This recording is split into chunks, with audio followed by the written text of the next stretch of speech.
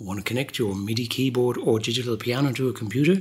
Here's how, quick and easy.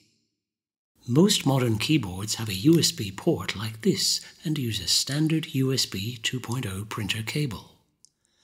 USB 2.0 cables come with a USB-B plug on one end, which goes into the back of your keyboard, and either a Type A or Type C plug on the other end. So choose the cable that best suits the available ports on your computer. Plug it in, and most computers will detect your keyboard instantly. No extra software needed. Open your piano app or music software.